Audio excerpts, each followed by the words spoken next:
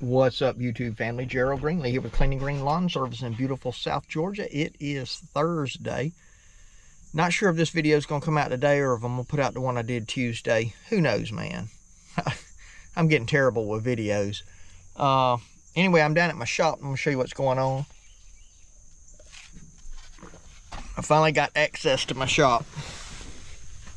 Well, I've been able to get through it, but this is the mess I got, man. Look at this. I drug out that sludge. That whole pile over there between the buildings is sludge. It's about 6 inches of it out in here, just soup, man.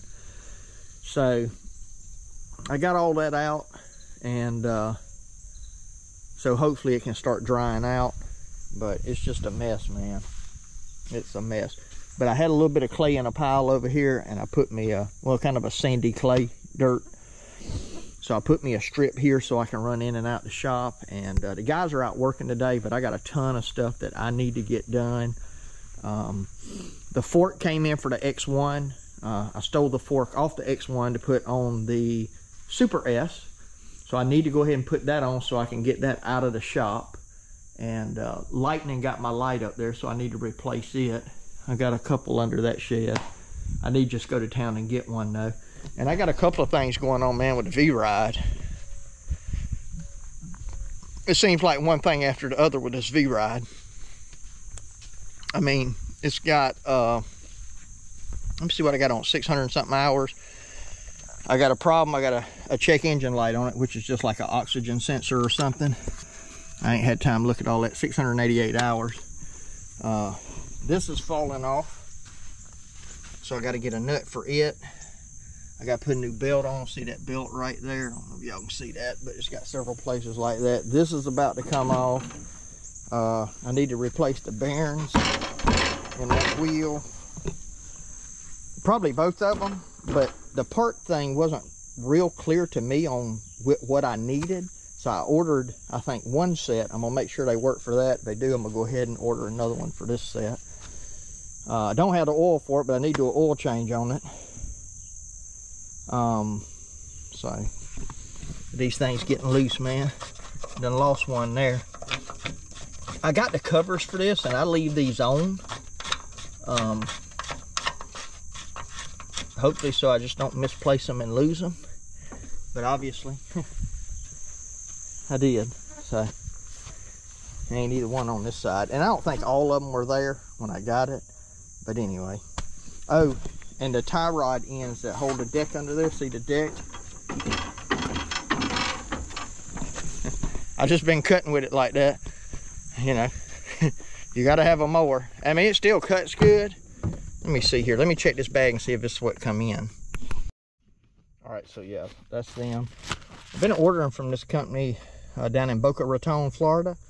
And I ordered some bearings from them. I ordered these from them. But these need to go under the deck. The ball joints come out of one side, so that's what's letting it sway. So I got these I need to put on. This is my new belt, man. I've been getting packaged in. They're right there, grass flap. Got a grass flap for the V-Ride. Other than the cable issue, I really like the grass flap.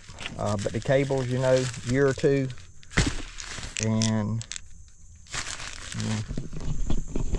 in my experience, they break. Now we use them a lot because we try not to run them closed unless they need to be closed, because down here we got so much sand, it's terrible on the decks.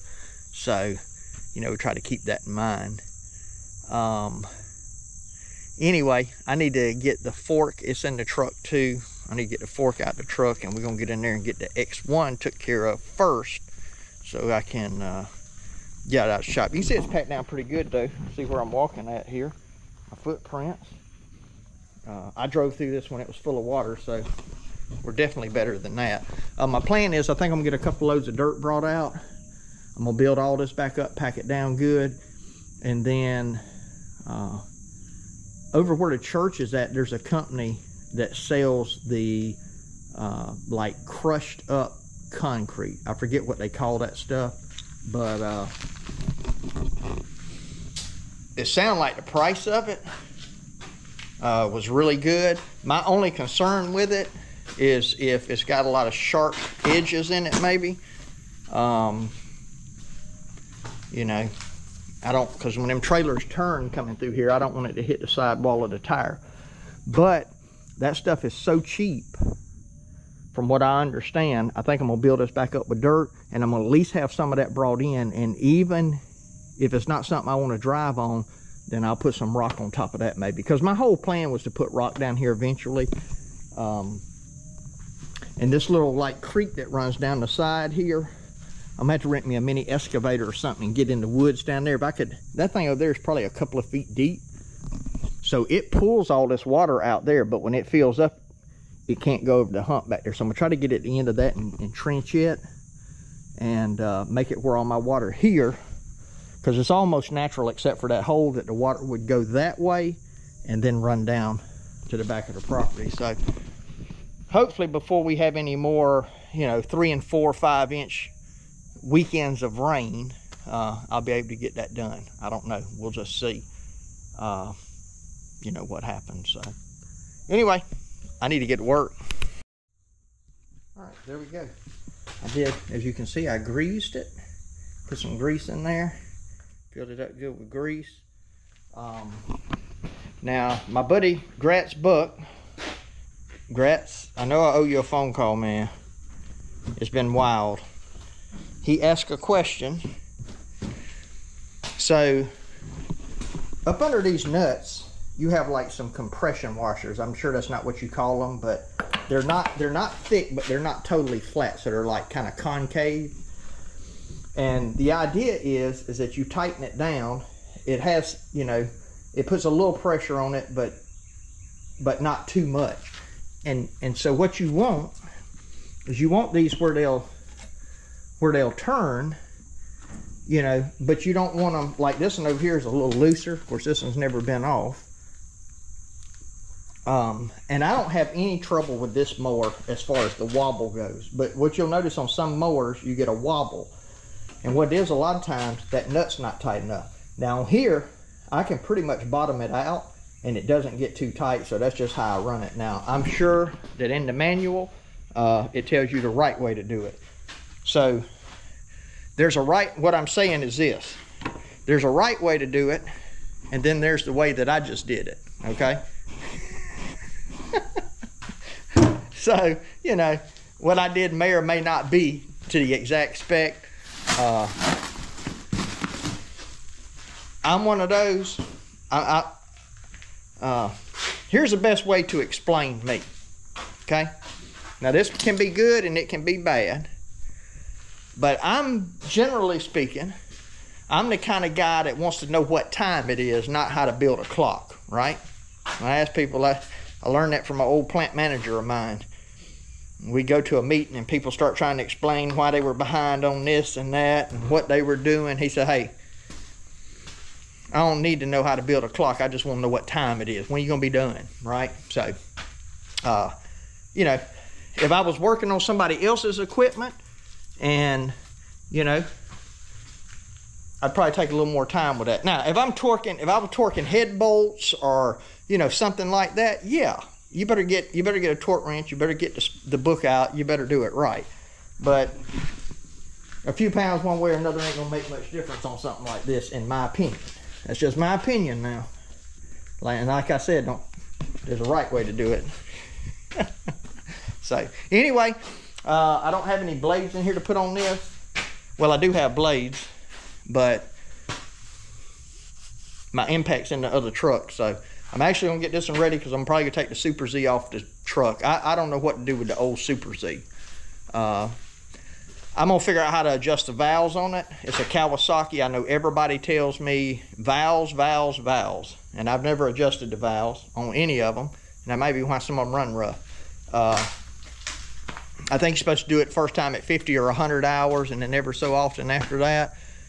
So I don't know if that's what it is. I mean, it's been back to the dealer, the old Super Z now, because I had a new engine put on a couple years ago, and it really ain't never run exactly right since the beginning. But my choke cable was broke, and I thought it was the choke that was trying to engage, but it's not that. So they put new fuel lines on it. I mean, because it's an old mower.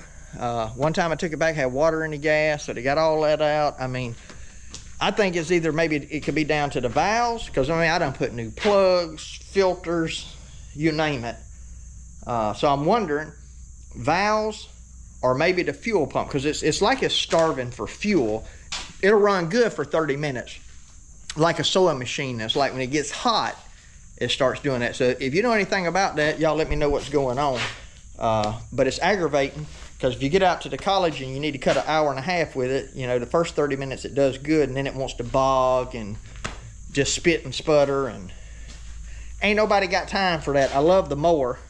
Prefer it over this one, over the X1, but, you know, time's money in our business and in most businesses. So anyway, let me get this thing out of here, get to be right in. All right, got this thing up. Got some supports under the wheels. I don't have any jack stands. I need to get some, but see that tie rod in where it's come off? And then this in here, you can tell it's wore out.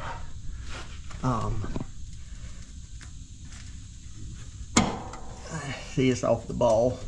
So I take these nuts off on both sides. These right here look like they just screw out. Guess this thing's got a strike kit on it, man. Is that what that is? Huh. Guess that's why it strikes good. So I didn't realize it, but the guy I bought it from does some really nice properties. That's probably why he had it there. So anyway, let me get in here, get this stuff off, and proceed on. Now, most people ain't gonna care about this, but I'm gonna show you anyway what I did here real quick. So you take these off, slide that out. So that's that. Now what I did is I screwed these in. I put them back on just like the other ones were. It's 19 turns. So like that's one every time that, you know, so it's really not 19. It's really it'd be 9.5 full turns. So anyway, that's all I did. I don't know, you know, if I have trouble with my deck leveling or whatever, I don't know how much effect this would have on it. But anyway, let's put it back in, tighten it down. I already got this side done. And I do need to come in here and tighten this jam nut up good, but it's locked into place. So here we go. And I bought a grass flap for it. So that's the packaging right there. A little bit of information there with it. We're gonna get it cut open. This is supposed to be a no drill install on the Skag V-Ride 2 with the 61-inch deck. So all I did is went on the website, grass flap, and put in my information. It told me which one I needed. So cut it open. Let's look at it and see what we got. All right, I got the belt on, got the grass flap on, got it heated up and bent.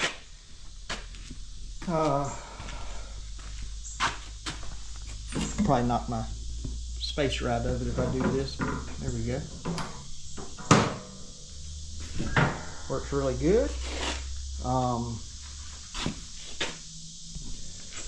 The bearings were fine in the front wheel. I took it off. I thought it had a little wobble to it, but I guess there's just a little play in it. Everything felt good with it. So anyway,